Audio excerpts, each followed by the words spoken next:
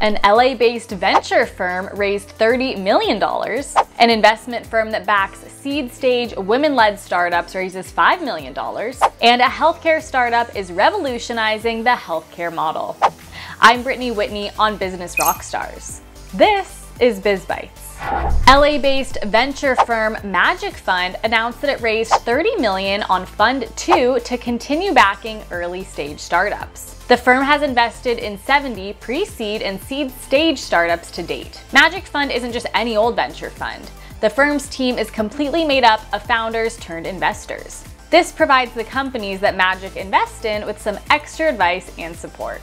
The WXR Fund, an investment firm with Seattle roots, landed $5 million for its first fund that will back seed-stage women-led startups building AR and VR as well as AI technologies. WXR bills itself as the only venture firm at the intersection of the next wave of computing female founders. Its portfolio includes companies such as shoppable virtual store platform Obsess and Waverly, a Seattle startup developing a smartphone app for ear infections.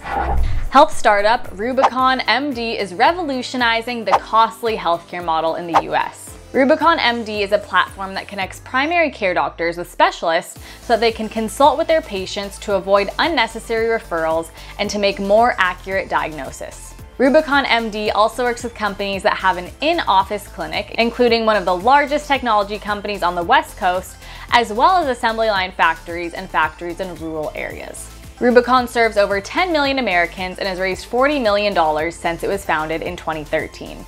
Thanks for watching BizBytes on Business Rockstars. We'll see you next week.